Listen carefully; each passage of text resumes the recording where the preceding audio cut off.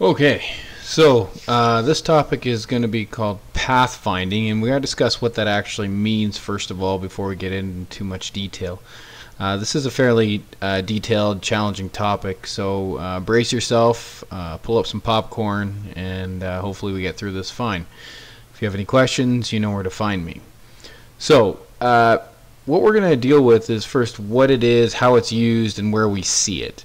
Pathfinding is just a very simple concept that says get from point A to point B. Now looking on my screen here, where's my pencil?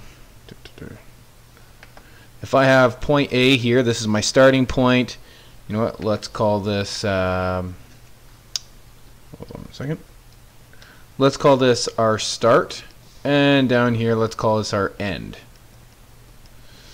So what this usually means is that we have some element that wants to get from the beginning, the start, to the end. So maybe this, you might see this in a video game where you have AI chasing down people for various reasons. It could be zombies, it could be a first-person shooter, it could be something as simple as a Goomba in Mario Brothers.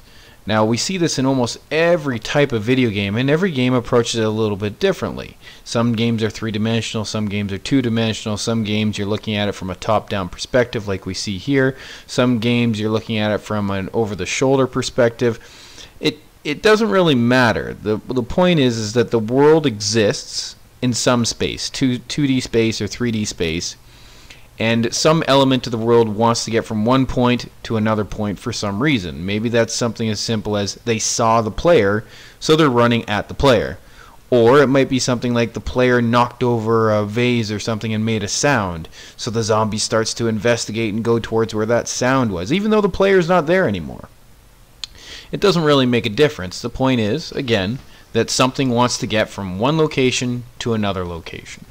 Now this can be done in a very static way, so it hears a sound and it goes towards the sound until it gets there, then does some other action afterwards. Or it could be in a dynamic way where, let's say for example, we have a bunch of elements chasing a player. So let's say the player's in the middle of a world, there's walls around, there's like a maze or something along those lines, and we have all these enemies chasing the player throughout this world.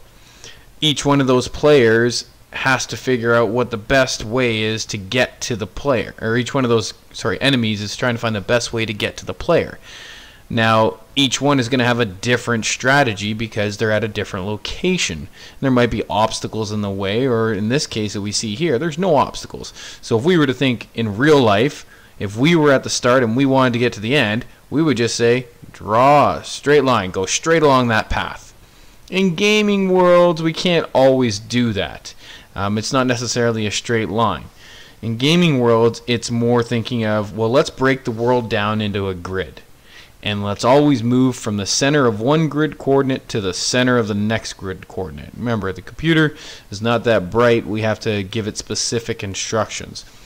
Now, this is fine, like moving from A to B when there's no obstacles. Yeah, you probably could just go right from the S location to the E location just by calculating the angle to move on and run along that angle, and that's not a problem. Where the problem arises is when you have an obstacle in the way and you can't just run straight through. Like I said, normally we would just go straight through, get them. Now in the gaming world we have to worry about these grid coordinates, and let me just bring something over here. If I have something like this, all of a sudden there's a wall in the way, and now our starting location that wants to get to our ending location can't run in a straight line anymore. It's just not possible. How does it get there? Well, it's got to figure out the best path to get around this wall and get to the end point.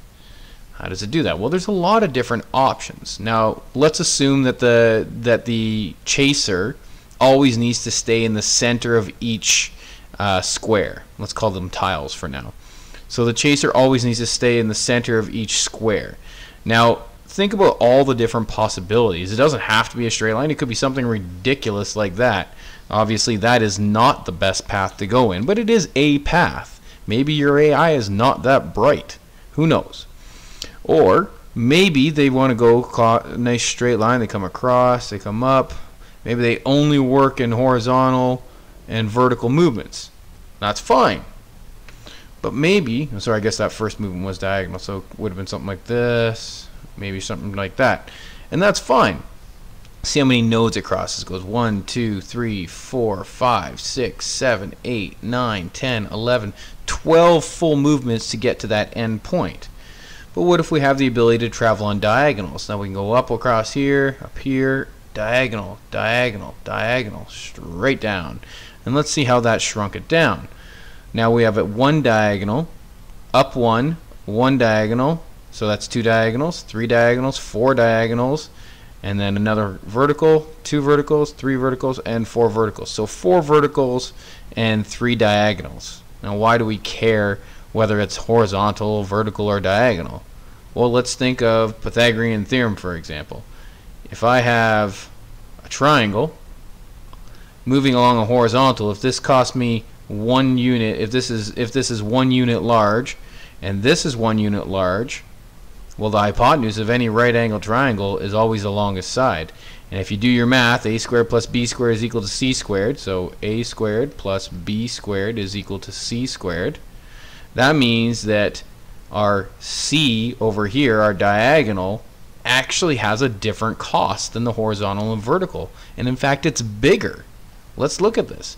If a is 1, 1 squared, plus b, which is 1, 1 squared, is equal to c squared, then what we have is 2 is equal to c squared, or c is equal to root 2, which is about 1.4. Well, that's actually a difference. So if we think about this cost, we think about this cost for a second, and we have 1.4 for each diagonal. Let's count the number of diagonals we got. Diagonals. And the number of horizontal or verticals. Now those ones all have the same cost as we see here in our triangle. So let's say each diagonal has a cost of 1.4. You know what? Let's make that math nice and simple. Let's multiply everything by 10 so we don't have to deal with decimals. So let's say each diagonal costs 14. And if that means if each diagonal is 14, that means each horizontal and vertical is 10. So let's look at these costs now. How many diagonals do we have in this one? And how many horizontal verticals do we have? Here we have one diagonal, two diagonals, three diagonals, four diagonals. So 4 diagonals times 14, that gives us 40, that gives us 56. How many horizontal and verticals? Well, we got 1, 2, 3, 4. 4 horizontal verticals at a cost of 10. That's 40. So there we have a total of 96. Well, let's look at that original one that we did. We went up, we went across, and we went down. And let's think about this. We went up 1, 2, 3, across 4, 5, 6, 7, down 8, 9, 10, 11, 12. So that had a cost of 12, times 10, which gives us 120. So what we can see here is that by adding the ability to go in a diagonal distance actually decreased the cost. The cost being the amount of distance traveled. Now that makes a difference. Let's try something else. We went up this path here. What happens if we decided to go down first? So let's say we went down, or sorry, diagonal, down, down, down, diagonal, diagonal, diagonal. So let's look at this. We have one diagonal, two diagonals, 3, 4 diagonals. So this one has 4. Let's do this up here so we can see this. 4 diagonals at a cost of 14 gives us again 56. How many horizontal verticals? We got 1, 2. That's it. Just 2. So that's 2 times 10. Times 10. That's 20. That means that one only has a cost of 76. Huh. Well, we actually just found a better path. Well, that's what our pathfinding algorithm is going to do. It's going to look at all the possible paths and say, well, which one's the best one? In this case, we see that the last one that we tested here is actually the best path. And this is not the only thing that's going to happen. We're going to be looking at other scenarios. Let's look at a third scenario. Looking at this scenario over here, a bad bad pathing algorithm is going to look at this and say, oh, look, I want to go straight towards that enemy. It's going to say, I'm going to go all the way over here. Oh, I hit a wall. I got to go back around. And that is a terrible pathing algorithm. But some pathing algorithms will make mistakes, and this will occur. We don't actually want that to happen. Our pathing algorithm needs to realize that, hey, you know what? Going straight towards the enemy is not always the best choice.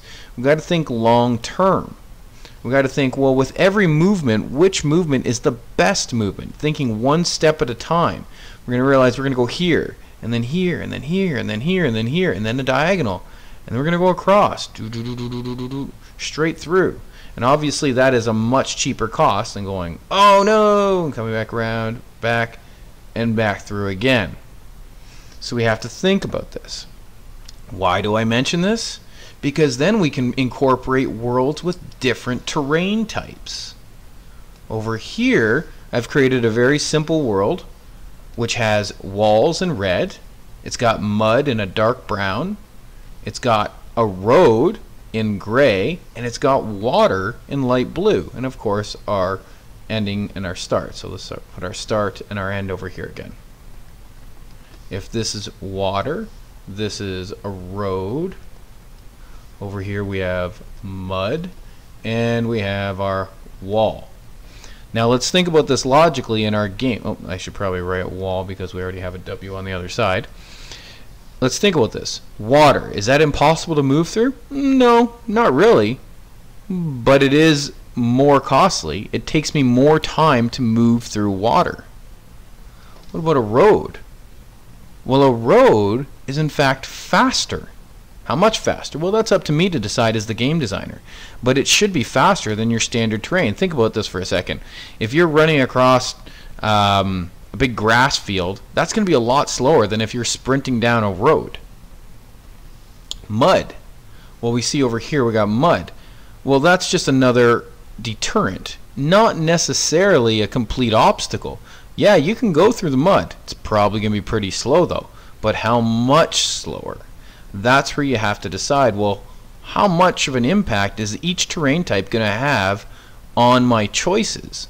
So for example, if I were to go across from the starting position and decide, you know what? I'm going to go across, I'm going to swim across this water, and then I'm going to go up on a diagonal, let's say up on a diagonal, up on a diagonal, up on a diagonal, up on a diagonal, across, down on a diagonal, down, down. That is a perfectly valid path. It means I'm swimming across the water. Now the question is, how much time is swimming across the water going to cost me?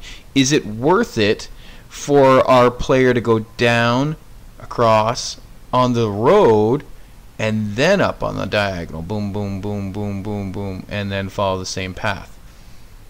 Well, what is more expensive? Is it more expensive to cross this one tile of water versus these 1, 2, 3, 4, 5, 6 to get across to the same point? Well, that depends on the cost of swimming across water. How do we decide on this? Well, we get to decide that as game designers. So for example, let's say our standard tan tile here costs us 10 for our horizontal and 14 for our diagonal. Right, so let's do a tan. Let me just actually erase that. I don't like that.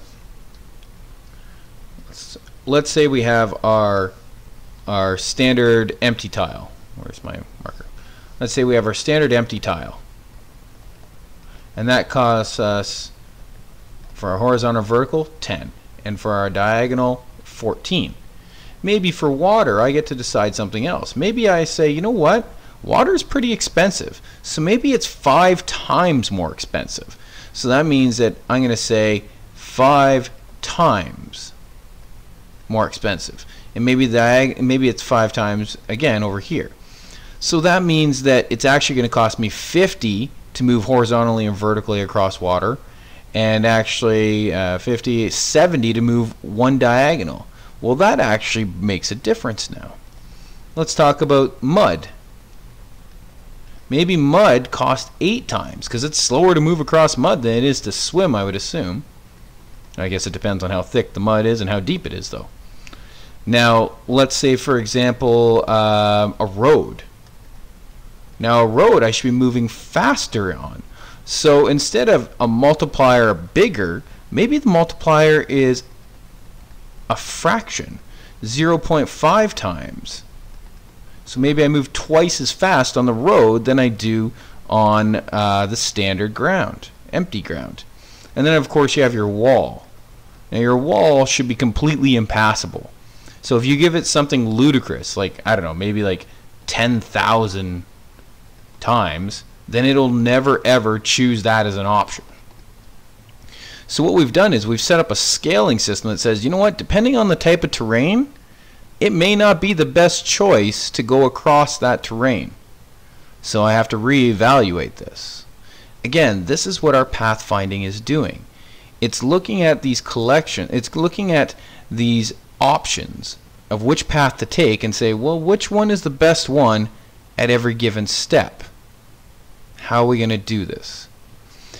So what we're going to have to do to actually solve this problem is something called dynamic programming. Now, dynamic programming is a very interesting concept. Basically what it is we build upon previous solutions to find our final solution. So what do I mean by that? Well, I mean, if I know how much it costs to get from the start to one square, and I want to go to another square from that square, I use the cost to get to the previous square and add that to my next cost. And then I do the same thing from that square. I say, well, what is the previous cost to get here? And then add that to the next cost to get to my next square. So we do it in a stepwise fashion. So let me just kind of move a couple of these out of the way so we can look at this and get a finer breakdown. So looking at our most basic version over here, what I want you to imagine is a couple buckets. So let's say we have bucket 1. Let's call this the open bucket. I'll get into why we call that the open bucket in just a second. That should be an N. Open bucket. And then maybe down here we have our closed bucket. So our open bucket, what it's going to do is it's going to hold all of the possible tiles that we want to check. Now, in our world of pathfinding, we have a special name for each one of these tiles. We call them nodes. Now, if you've done any of the other tutorials or training, you've probably come across the term node a few times, especially in things like particle systems and stuff like that. Now, so each one of these tiles, we're going to interchange between the word tile and node. Node is a much more general term. So basically, if we're starting at the start point, we're going to say, all right, let's add that to our potential path nodes. Well, of course it's going to be in the path. It better be in the path. It's where we're starting from. But we're going to add it to our potential pathing nodes, our potential open nodes. So we're going to add this one. Now, I don't really have any type of structure, but typically the way we do this is we add a grid coordinate by row and column. So if our rows and columns are numbered 0 through, in this case, 0 through 19 and 0 through 12, then wherever this one is, I would add that coordinate into my open section. So let's see, 0, 1, 2, sorry, we go row then column. 0, 1, 2, 3, 4. So that's row 4. And column 0, 1, 2, 3, 4, 5, 6, 7, 8, 9, 10. And column 10. So we're going to add that to our open set. And what that is saying this is a possible path point. Anything in the open bucket is a possible path point. So our starting node is going to be our only one we have in there. And then what we're going to do is we're going to go through a looping process. And this looping process is going to continue until one of two things happen. We either find a path or we don't find a path. We know we've found a path if we ever add our ending point. In this case, that one is going to be, let's see, that's going to be row 6, column 11, 12, 13, 14, 14. If this point is ever added to the closed section, we're done. We have found a path. However, if at any point we ever have an empty open list, then we've lost it. We don't have a possible path. How would that possibly happen? Well, imagine, for example, where's my pen here? Imagine, for example, we had a wall that was built completely around that. You can't get out of there. There's no path possible. Or a wall built around the other one. Or maybe there's just some obstacle that's impassable. It does happen. So that's when we stop looping. We're going to continue this loop, and it's going to follow the same iterative steps. You might think, well, what are these steps? Well, I've written them out for you so we can see these. Let me just pull this up. There it is. So what we do is we're going to be calculating costs, and what we're going to be doing is we're going to be adding and removing things from our open and closed buckets. Let's go back for a second and what I mean by this. So we're going to add this to the open bucket, and then the first thing we're going to do is, well, we're going to start that looping process that says find the element in the open bucket with the cheapest cost to get to the endpoint. Now this cost is made up of two things. This is called our F cost, and this is the cost, the approximate cost to get to the end. Well, what is it made up of? Well, it's made up of two other costs. It's made up of G, which is the cost from S, the start, to the node we're talking about, the node in question. And then we have our H cost. Now this is an interesting one. Now this one's going to take me a minute to explain. Our H cost is something called a heuristic. And what a heuristic is think of it more like an educated guess. It's an approximation almost. So what we're going to do is we're going to choose a heuristic. It's not an algorithm, it's a heuristic. We're going to choose a strategy that says, well, what is a good approximation to get from our node in question to the endpoint? Something that we can calculate really, really quickly. So let's say, for example, we're talking about the start node. Well, what is the obvious, easiest way to calculate to get there? Well, we do what's called the Manhattan heuristic. Manhattan. The Manhattan heuristic is called the Manhattan heuristic because it's like moving on the streets of Manhattan. Streets of Manhattan are one of the most well-designed urban planning setups there is in the world.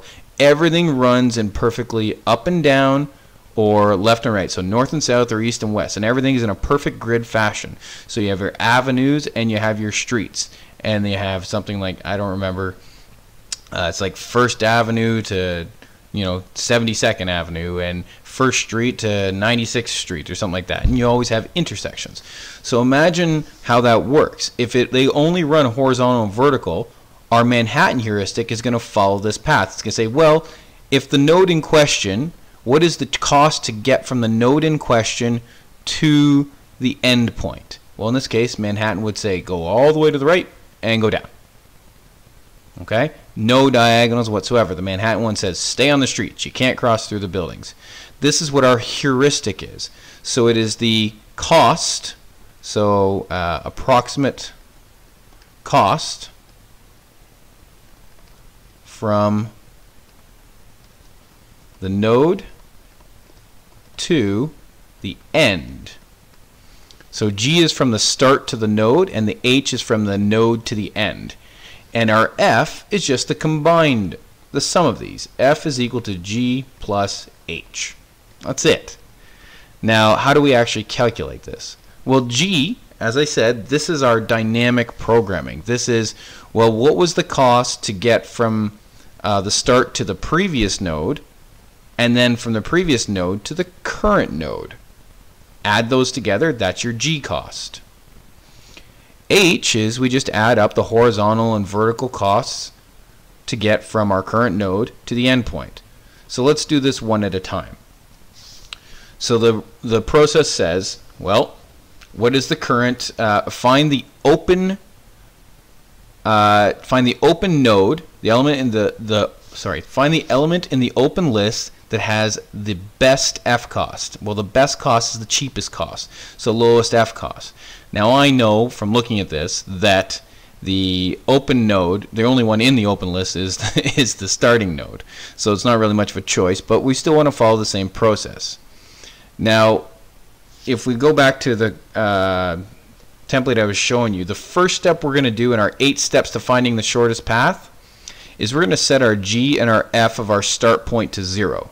Why? Because it doesn't cost anything to get from start to start. Alright, so we're just going to throw them inside of the open bucket. Now we can recalculate F. That's a bit of a typo. F is not 0 because H would not be 0. H would be the cost from here across and down. I'll fix that before I submit the code to you guys. But in any case, this would be a cost of 1, 2, 3, 4, 5, 6. So it would be a cost of 60 using our 10 and 14 cost scenario. So that value of F is the smallest value of F out of all the elements, out of all the nodes in the open list. So we're going to choose that one. So that says choose that one and then remove it from the open list. So we're going to take it out of the open list and we are going to add it to the closed list. So we're going to add it down here. Now when we add an element to the closed list, the next part is what really matters. We have to continue. We have to create a process that's going to work towards our end goal. So what we do now is we take, let me just switch my colors here for a second. Let's do, oh, I don't know. Let's do green, I guess. That should probably show up. No, it won't show up. Yellow. Pink will do it. There we go. Okay. Back in there. Okay. So why did I want to switch my colors up? Because we're going to have to do something. So once we've taken our node with the smallest F cost out of the open list, we're going to add it to the closed list. And when we add it to the closed list, we're going to look at all of its adjacent nodes, all of the ones that are around it. So here, here, here, here, here, here, here, and here. Pink is not showing up the way I'd like it. So let me just go back and redo these in white. So we got to look at all the 8 possible nodes around it. Now, do we actually have to look at all 8? Well, that depends on the current node itself. Sorry, I should mention, when we add an element to the closed list, we're going to consider that our current node or cur node, just so we can actually keep track of what we're talking about at this given moment. And we're going to look at all the 8 possible adjacent nodes of cur node. Now, if cur node was up here, for example, where let's say cur node was right here, there isn't 8 adjacent nodes. There's only 1, 2, 3, 4, 5. The ones above it don't exist, so they would not be we would not have to look at them. If there was a wall in the way, for example, a wall right here, we wouldn't have to add those nodes either because they're not walkable nodes. They're not possible nodes that can be in our path. So what we need to do now is, given our current node, in this case 410, what are all the valid possible path nodes that are adjacent to it?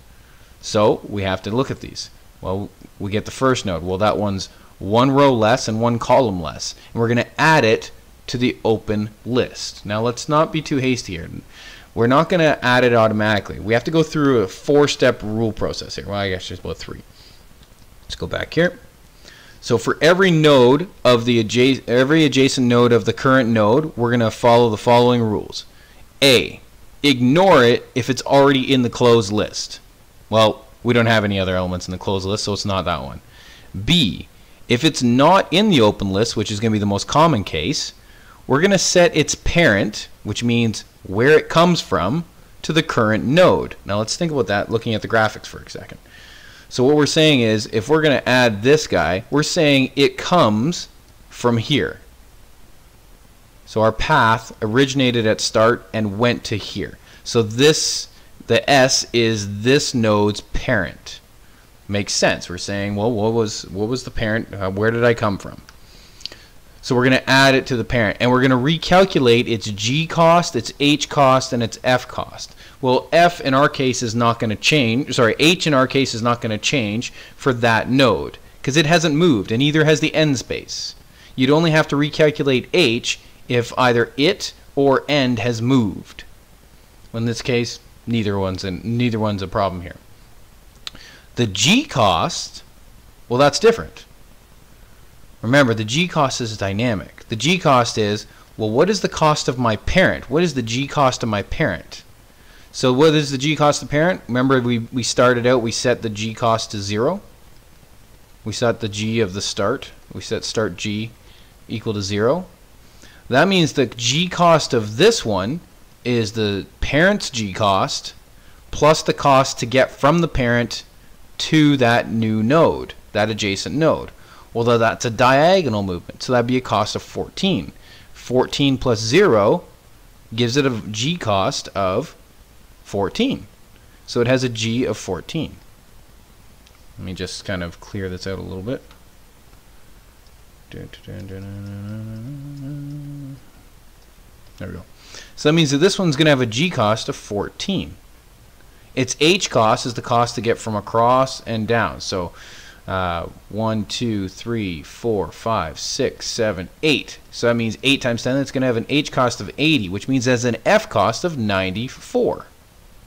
So we add that one. And now we do the exact same thing for all 8 of the adjacent nodes, any one that's valid.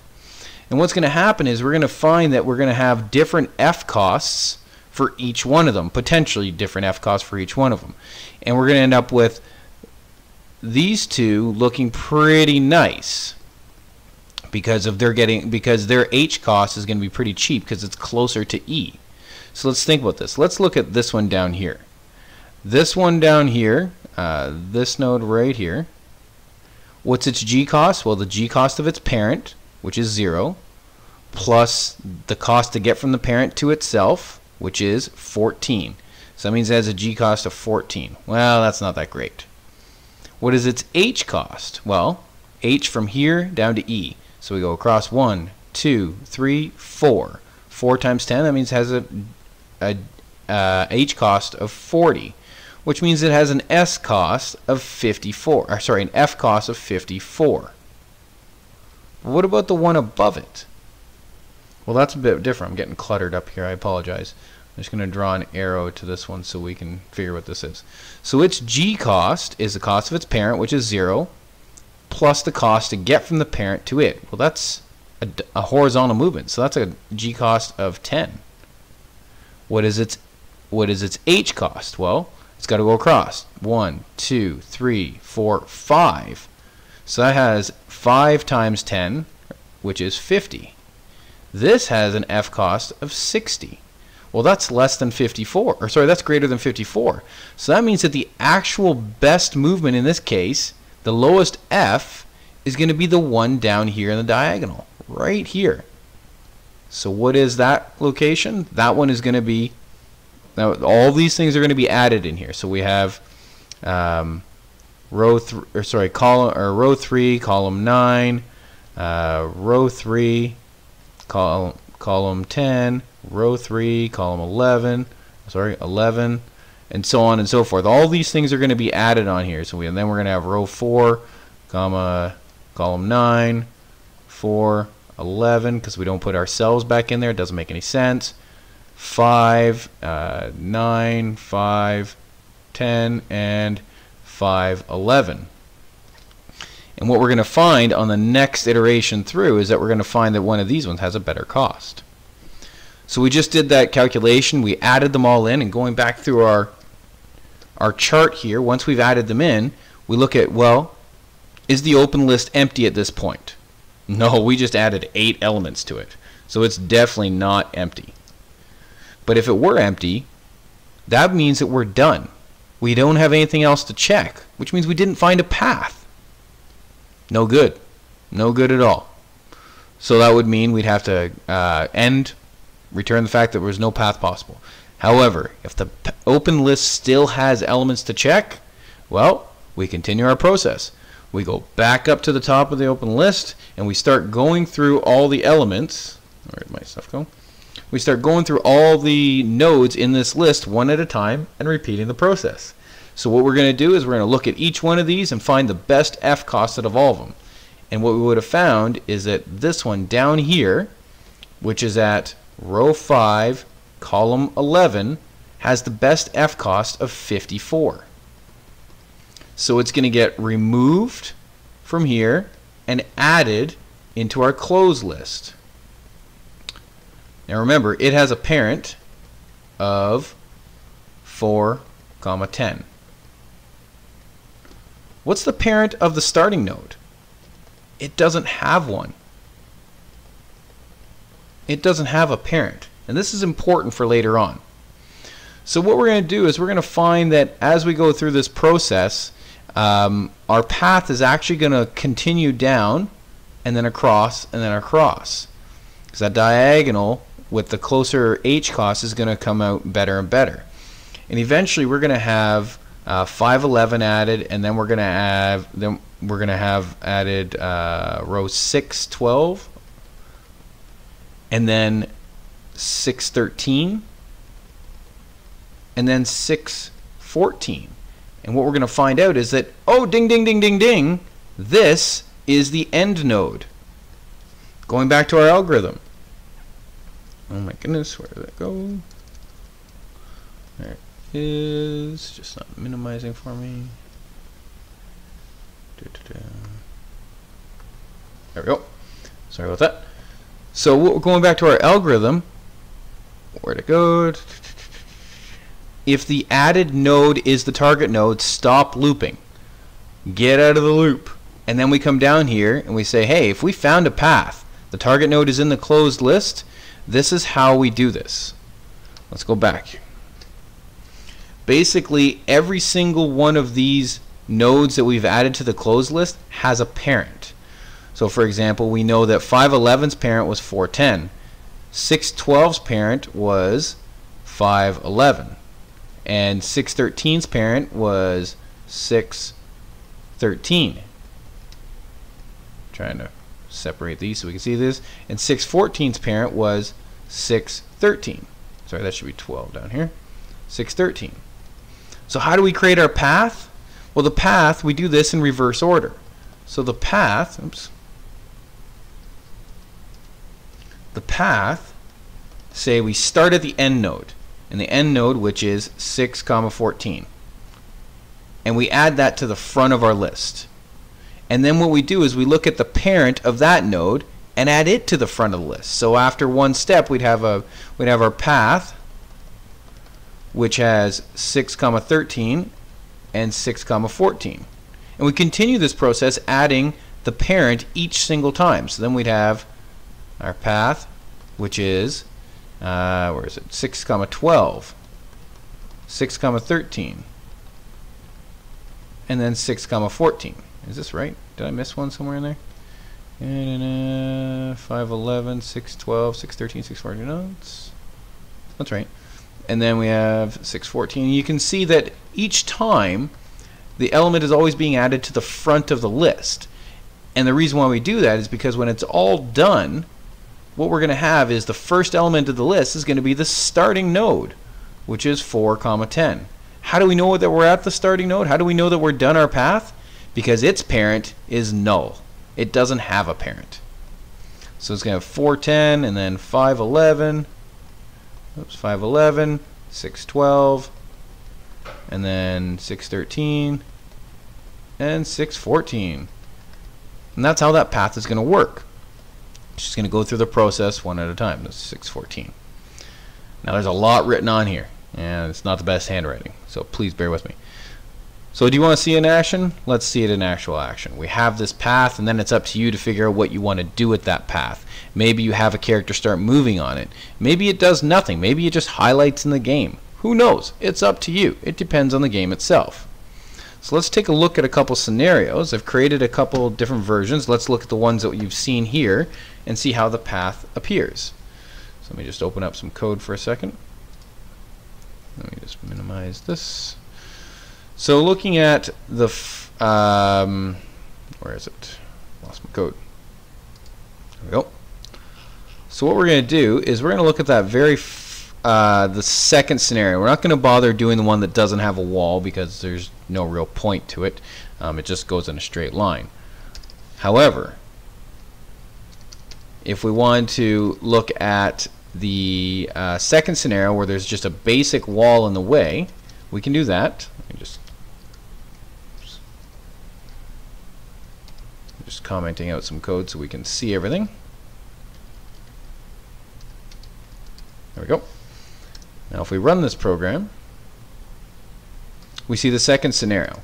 Now when I hit the space key, what's going to happen is you're going to see the path show up. And you can see that it moved down on an angle first. Where's my... You're not going to be able to see it. Moved down on an angle first, then down, down, down on an angle, up, and then up. Now we saw that. That's the scenario that we came across when we first discussed it a minute ago. I can make this disappear so you can see it again. And again, it just pops up. And that's the shortest path possible. Well, let's try another scenario. Let's look at one a little bit more complicated. Yeah, let's look at this one right here. This is the one where there was the potential problem of it moving towards the enemy immediately, the end zone immediately, and then having to loop back. But again, if we look at this, it does a perfectly straight line until it gets to the first shortcut it can take, which is that diagonal right at the corner piece. Great. I'm just going to turn on my mouse visibility so we can actually see the mouse here. Just give me 1 second. There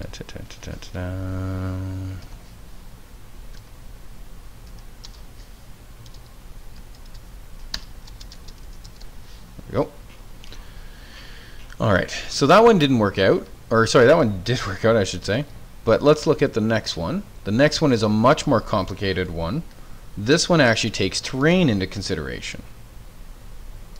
So here we have the option of swimming across the water or going across the road and then coming up and then moving around. Maybe it'll go across the mud, maybe it won't. So let's take a look. We see that it actually came down, traveled on the road, ignored the water completely because it was too expensive, then came up and went all the way around. Now you might be thinking, well, that's pretty obvious. Let's play with the numbers for a second. So what I'm going to do is right now I have the water cost at 6 times the base cost and I have the mud cost at 8 times. I'm going to reduce the water cost down to 2 times. So it's only twice as expensive as walking on standard ground. Oops. If we run this, now if I do it, you can see that it actually chooses to go directly across the water. It's better for it to. It's not as expensive as it was before. So depending on the cost associated, let's increase that to a 3. See if that changes anything. We see that it's starting to make some different choices. It's deciding, well, when should I go across that? Let's put it back to 6. Let's make the mud super cheap. Let's make the mud only cost 1. We come across and run it again. If we do this one, we see this time it says, hey, that mud's pretty cheap and the road's really cheap. So I'm going to go down, go across the road as much as possible because the road only costs half as much as a standard square. I'm going to take the hit on the mud, even though it's, well actually in this case we made the mud only cost 1. Or sorry, equivalent, and then it works its way up around. We get different paths based on the terrain types. Well, how do we actually apply those terrain types? Where does it factor in? It factors in on our G cost. So whenever we're calculating our G cost, we still do it the same way. We say, well, what is the cost of my parent? Now add in the cost to get from my parent to myself. So we still have our horizontal and vertical. If it's horizontal, we say it costs 10. If it's vertical, it costs 10. If it's diagonal, it costs 14. But once you want to add the terrain type, all you have to do is multiply that by some type of scaling factor. So for example, if I say I want water to be 6 times as slow, let me just go back to this. If I want water to be 6 times as slow, and I'm currently, so I'm currently in this space here, I'm going to have to make a choice. Do I go across the water or go down or whatever I choose to do. So what I'm saying is, if I take my parents' cost, whatever that is, in this case it'd probably be 14 here to get across to this diagonal. If I calculate that new cost, let's say I want to move directly across horizontally, that's a cost of 10 times the cost of the water, which is 6. So it'd be actually an additional 60, not an additional 10. So it just factors in on the G cost. Now I'm going to show you some code. There needs to be a few things that you need to realize going into this. Number one, you need to be familiar with two-dimensional arrays. You can go through this in our class material and figure out all the things you need to know about it. The second thing you need to be familiar with is the idea of classes and objects. Now I'm going to do this in a separate video because I'm going to do one for the grade 11 class, which is C#, and one for the grade 10 class, which is Java. But they're both basically going to cover the same thing. The code is almost identical. The difference is how we do certain mechanics, such as two-dimensional arrays, because they don't look the same in C# as they do in Java. But other than that, the code is almost identical. So with that, we're going to end this 45-minute introductory video on pathfinding, and we'll continue on after this with an actual code discussion.